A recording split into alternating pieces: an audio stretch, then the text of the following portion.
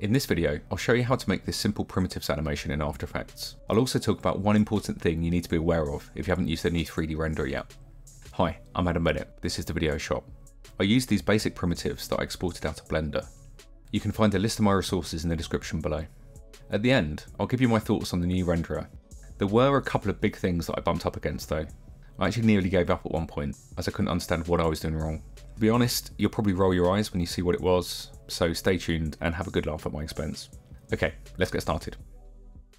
So we'll start off by bringing in a couple of models that I've textured ineptly in Blender. Taurus, Terrazzo, Slab, and Pyramid, Quartzite, Denali. They sound like albums from a fictional prog rock group. After Effects puts them in their own folders, which I do not like, so I'm gonna just tidy this up and put them in their own dedicated folder. So if we drag one of them onto the new comp icon, it's going to give us this model settings pop-up. That's going to come up every time you bring in a new 3D model. We'll come back to this, but we'll just OK it. And now if we check the comp settings, we've got an advanced 3D renderer, which is the one that we want. We've got these things enabled and these things disabled. After Effects really with one hand giveth and the other hand taketh away, but we'll come back to some of these a bit later on. That's fine. I'm just going to change the frame rate and duration and OK that. Right, so I've just renamed that and we'll pull in the Taurus now. So again, you get the same pop-up. So with the advanced tab here, you just want to be aware of how big your object is in the real world. So for this scene that we're going to create, maybe the spheres are the size of footballs. It's not something we need to worry too much about with this abstract scene, but definitely if you're doing a pack shot of whatever for a product demo and you're adding specific cameras into the scene, just be aware of how big things need to be. So I'm just going to OK that. So if we get a camera in here now, and switch to 2 views, and I'm just going to bring in a solid just so I can see how big these objects are. So I might scale down the pyramid.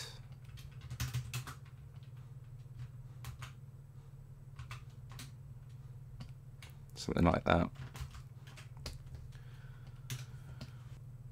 So I've exported .glb files. You can also use gltf, and if you've got the beta version of After Effects, .objs. I'm not really interested in file formats, if I'm honest. I'm not an expert on them. I downloaded both formats of this Apollo 11 command module, and they both look the same to me, and they're broadly the same file sizes, but just something to be aware of. Okay, so back to our silly shapes. If you want to go into your model settings at any point, the shortcut for model settings is the same as solid settings, Shift-Control-Y, and that'll bring up this model settings tab here if you need it, depending on how you want to animate it, if you want to flip the axis or whatever. Okay, so next let's get a light in the scene. So I'm going to right click, new light, and we want an environment light, and we want this checkbox, cast shadows, on. So can't actually see any shadows right away. If you have the same thing, go into your render options, and what this does is allows us to control where the shadow is being cast from. And I spoke to Victoria at Adobe, so thanks to her for bearing with me with some pretty tedious questions. Apparently the renderer is voxel based. Look it up. I guess to save on memory, it will only cast shadows where you specify it within this box. I'll come back to my thoughts on this. Look forward to that.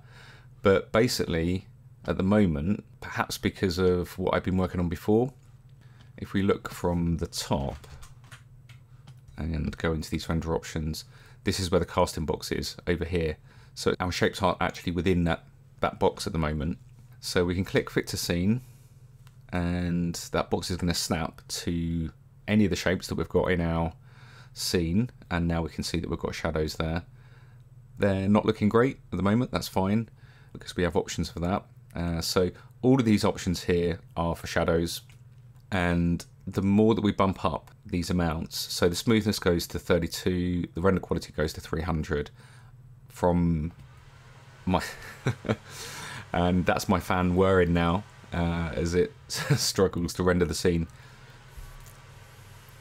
Right, so I'm actually going to click on Draft 3D for the sake of my fan not whirring like a jet engine. I probably need a new computer. So what you're probably going to want to do when you bring objects into After Effects is go into your render options and just experiment with whatever settings are the sweet spot for what looks good and what your computer can perform. For me, about sort of like 40 or 50 render quality and maybe smoothness of say 10, and then leaving it on this resolution of 16 MB. While I'm working, I might drop these down. So actually, let's just do that for now. Just set these to be really low values. And then, okay, so obviously the shadow looks god-awful, but my fan is not kicking in, so that's good. That's our default light. We want to get an HDRI in here, so I've already pulled in some here.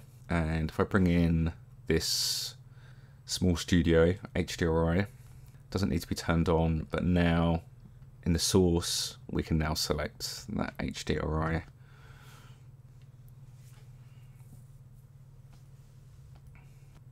And it's not looking great now, but again, if we just check, say 30 and 10. So that looks okay, but to get a proper idea, probably want to get a studio floor in and some other objects. So let's just magically skip ahead. So with our environment lights, the options are kind of limited, but you know, that's fine for this sort of thing. So you can rotate the HDRI. I'd stick to rotating it on the Y, which is sort of like the whole studio being on a turntable that you're just rotating around, but each to their own. And obviously you can bump up or down the intensity and the shadow darkness if you want to. One thing to bear in mind is the shadows are disabled on all other lights apart from environment lights. You can still use them in your scene. So here I've got a couple of lights off to the sides, but you need to bear in mind that they're not going to be casting shadows. By the way, when you've got all these lines in your comp window like this, shortcut Shift-Control-H is your friend. So it's very easy to turn them on and off. So I'm just going to switch to Draft 3D again because otherwise my computer is going to start making noises. So one positive is that it is pretty quick. So we're at full res and it's updating pretty quickly. So I suppose that's a plus performance-wise. But when you come to keyframing, I definitely recommend switching to Draft 3D. Otherwise your computer's probably going to struggle.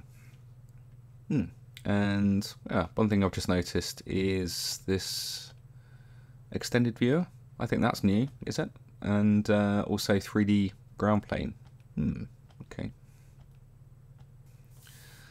So before you start keyframing, another thing we need to bear in mind are these render options, which by the way you can access here, or sort of the normal Control-K renderer and then options. It's exactly the same. When you're keyframing, you do need to be aware of this casting box. It kind of sounds like a more depressing version of the casting couch. I'm not a fan, if I'm honest, although I'm sure there's very good reasons for having it this way. Let's say you want to make sure that your casting box sort of encompasses the whole animation. Okay, so we've got these shapes keyframed from back there in Z space, and then they're sort of coming forward. So if we pick this frame here, go to render options, we can see where the box is. So it's sort of cutting off half of this curved box here. Now if we click fit to scene, it's going to snap to where those two shapes are, but obviously that means that it's not encompassing back here either. This may not be something that you bump up against at all.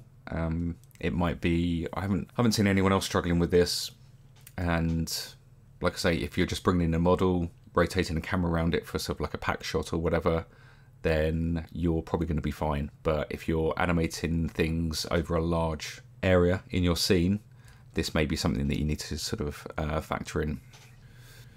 Anyway, once you've got your head around that, you can do the fun part of animating your shapes. going to assume that you don't need me to walk you through how to keyframe things, so we'll just fast forward through this bit. One issue that I encountered, which you might get, is I open up one of my projects the next day and some of the models were blank. If you purge your 3D cache, which is here, and it's not the same as your normal cache, this should fix the issue.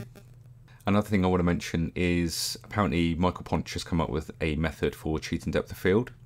I haven't used it myself yet, but his video is always good value, so that might be worth checking out. So this is the final scene, and I'll leave it on Draft 3D and low res for now, just in case my computer dies.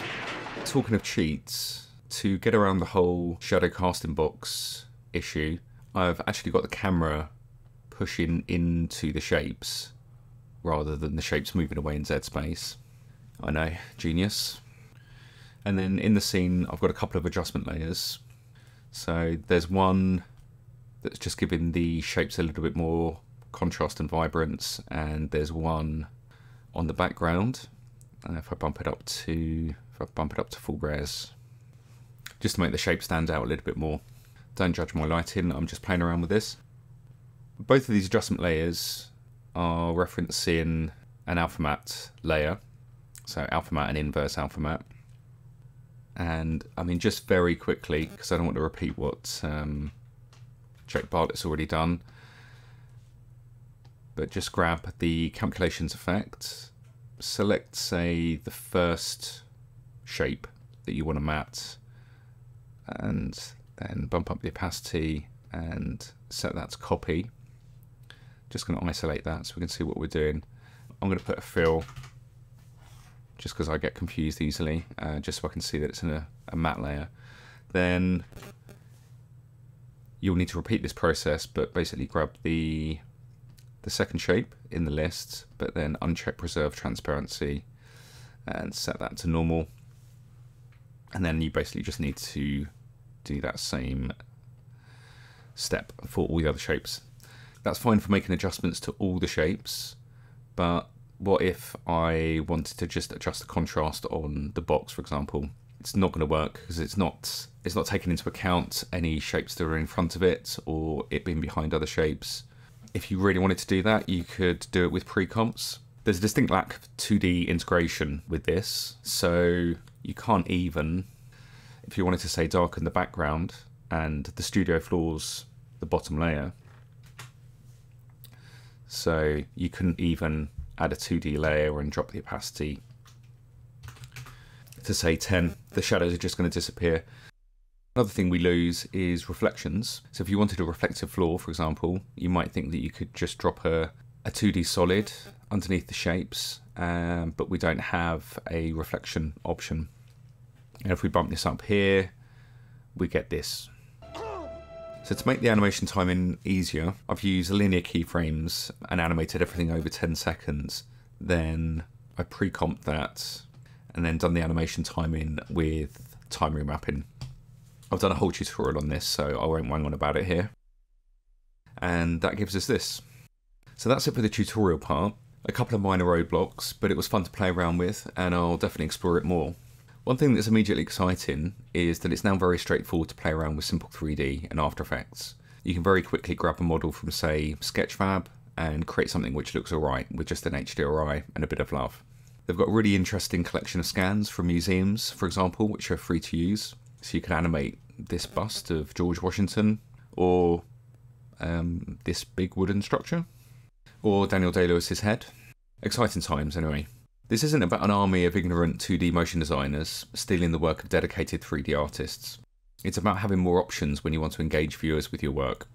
Some of us just aren't experienced or even particularly interested in modelling or texturing, so this opens up different possibilities for us. Obviously the quality is nowhere near that of dedicated 3D programs, and that brings me to a very small criticism. I do think that there's a chance that until this feature is tweaked and updated, it could gently nudge some motion designers into other software. I personally wanted to play around with just simple primitives, but I had to dip into Blender to do that. I know there's, say, Substance 3D, but it's currently £40 a month here in the UK. Perhaps After Effects should include the ability to add these to a scene within the software itself. There are, after all, third-party plugins to do the same thing.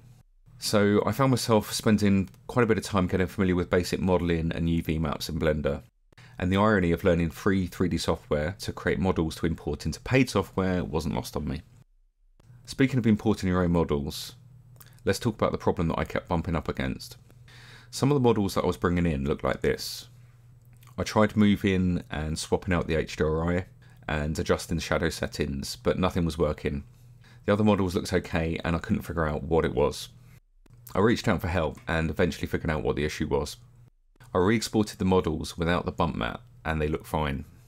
As I've said repeatedly, I'm not a 3D expert, so this is verbatim from one of the developers at Adobe. Normal maps should work just fine. It's a matter of getting the bump height info into the normal map. I've done this using Blender shader nodes for baking or by using Substance Sampler, which has a height to normal function. There's also almost certainly ways to do this in Painter and Designer. So there you go. Huge thanks to Victoria at Adobe for enduring my endless questions and general bitching and moaning. I know they're keen to hear how people are getting on with this feature, so do comment and leave your feedback. And that's it. Thanks for watching. See you again soon.